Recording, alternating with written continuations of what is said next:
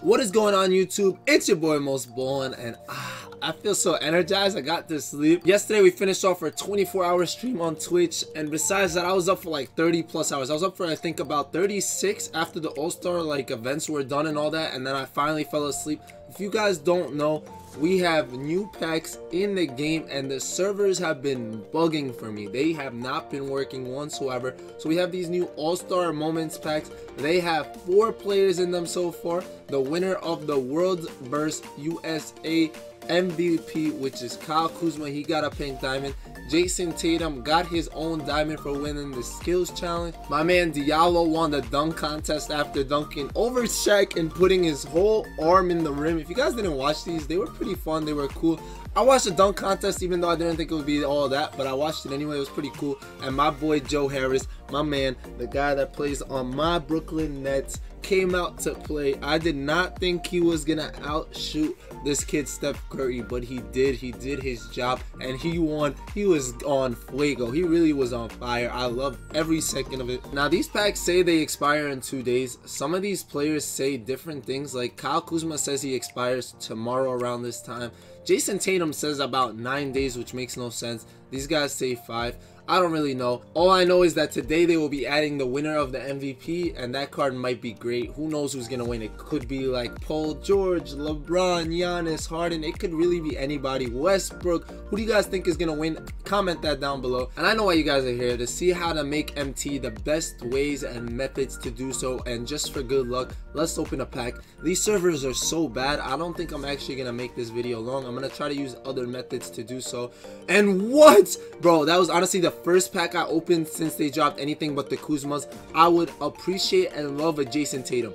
Jason Tatum would be amazing because he goes for the most. I am planning to sell him right away, whoever it is, because I know people are going to open more packs. I know people are going to be opening packs after the MVP comes out, and we got Jason Tatum on our one and only single. That is absolutely amazing. I cannot be more happy, blessed. You guys want gameplay, let me know. I have some great gameplay idea for you guys, so hopefully we could set that up. But oh my god, really, literally, this is the only BC pack I've opened since these new cards have been added. Jason, welcome to the squad, man. I'm not even gonna open another one. I'm not touching anything. I opened the one, I'll take that any day. Let's see how much it goes for. But just so you guys know, leave me a thumbs up right now. It'll give you the best luck available. I had bad luck opening Kobe packs. I've had bad luck opening a lot of packs, but this was good luck right here.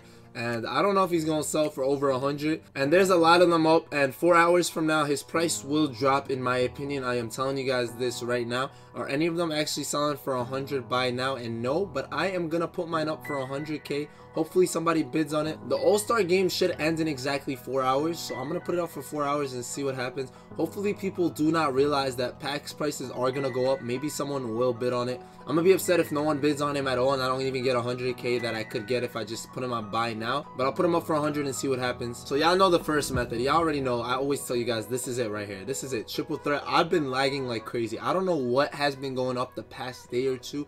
I've been having the craziest I would say I've been having the craziest luck with like diamonds on my boards. I've been getting a lot of them. I think I have 7 of them loaded, ready to go. Literally got diamonds and coach packs like for days. I'm getting rid of all the bronze, maybe some of the silvers, and I'm gonna do a little pack opening. But you guys already know I always say triple threat is the way. This week they added 2 players on the boards for triple threat. They had a Russell Westbrook diamond, who wasn't the best card, but at the end of the day he was a free card. And look, oh man, can I snipe this? 25k. I have successfully bid. Is he going for more than that? I don't know. I honestly do not know. I hope he wasn't going for more than that, but I'm gonna get that one for 25 right there. And let's actually see, is he going? Oh man, actually that was a really bad bid. And there you go, you see that I actually lost MT for not checking. The card was going for a lot less. I could have bought him for 20k easily. I messed up there, but it is what it is. I'll take it. And as you guys see right there, the card was going for like 5k cheaper, so I lost out on 5k. It is what it is. I'm not too upset. So this card you could have got for free if you were playing triple threat. There was also a Yao Ming on the board for a little bit. I actually got one, and I saw 4 of them on my board, so I had chances to get 3 other ones. Now Yao's price dropped about this since he's been on boards and stuff, but if I would have pulled the other 2 or 3 of them, actually I would have had like 300k plus in my account. Triple threat online is a blessing. Make sure you guys are playing it. If you guys want tips on how to win, I I have one video down below. It's helped a lot of people. A lot of people have been telling me it's been helping. I'm trying to make a new one soon for like defensive purposes and stuff like that, so be on the lookout. I will have that for you this week for sure. Now we also got a new Moments locker code for the all-star packs, and oof, so we got a lot of great things on this. You actually have the card 6 times. Well, the 6 cards, well, packs, you're actually getting a pack. It's not like you're getting the card, but you have 6 of the packs here on the board and 4 10 token spots. So I don't care what I get, honestly. The tokens would probably be a better, safer spot. I kind of dropped these randomly because at the end of the day, I have faith that I'll get what I get, and it is what it is. And the packs, probably I'm not going to get anything good, but I'll take it. I'll get a pack right here. Let me know if you guys got anything good from this. I would actually really like kind of want to know. We've got some other locker codes. I'll put them up on the screen right now as I scroll through this. So this was the Chinese New Year code, but you were actually getting the high voltage players from them. I got the pack instead of the tokens, and my players, I actually got like a card that was like 700 MT. And we had those as well as the cat pack, and right now I am opening my reward pack, and we've gotten nothing from that. It's okay. I knew I wasn't gonna get anything from that. I couldn't get that and the Jason Tatum that I just pulled. It wouldn't have worked out well. But you see, this is how you make free MT. Literally free MT, 550. I'll take that, no problemo. The servers are really slow for me. I don't know if it's just me or for you guys too, so let's try to make this video kind of different. I'm sorry about that. I cannot continue playing like this. But yeah guys, I'm back. So no webcam for this one. You guys already know that I get so many basically badges from just playing triple threat online, from opening packs, stuff like that, and I stack them in packs of 20. You guys see that they come in stacks of 20 sometimes. When they're stacked up like this, I could drop them in here and I could sell them as a stack of 20, or I can quick sell them as a stack of 20. So that's pretty cool. The thing is, you don't always want to sell them for a stack of 20 because they do actually go for a little less. Not everyone knows that they're stacks of 20.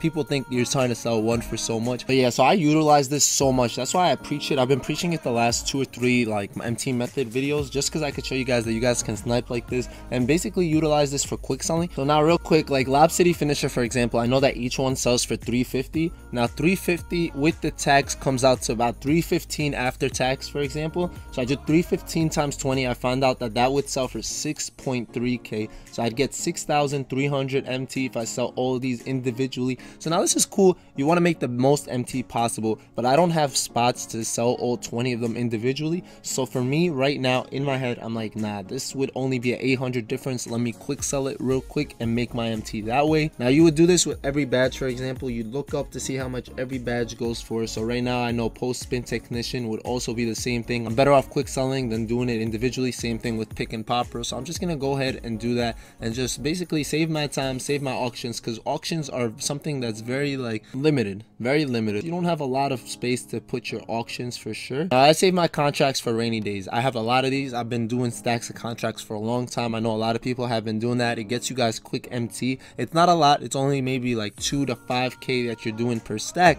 but at the end of the day you are getting like some MT that you didn't have. So it does help you out throughout the long run. You know that I've showed you guys that I've sold some contracts for like 700, 800, 900 when there's no packs out. Now with other badges, you look and you're like, oh, mathematically, even though I would get 6k for this one, even though I'd get 6k for this one, it's not worth it. I'm better off auctioning them out one by one and selling them for the least. So for me to check that is I'd go in here and I'd see how much each one goes for. So 300, 350 around there, you're better off quick selling. But I see that these just went up, meaning that people can buy these for way more. So 400, I still see that they just came up, and I know that packs are coming out and all this and that, so I could save these for a rainy day. I could save them for later. So the way that I really made a lot of my MT this week, especially as servers were really bad, is I was bidding on stuff. So I did this with players and stuff like that. I'm gonna show you guys more next week because servers were down. They were really bad this week, so I'm gonna show you guys. But right now I see that the Bucks playbook, the cheapest I see up is 9k, which is crazy because these were 10k like a week ago, but I bid on it for 5, as you saw there,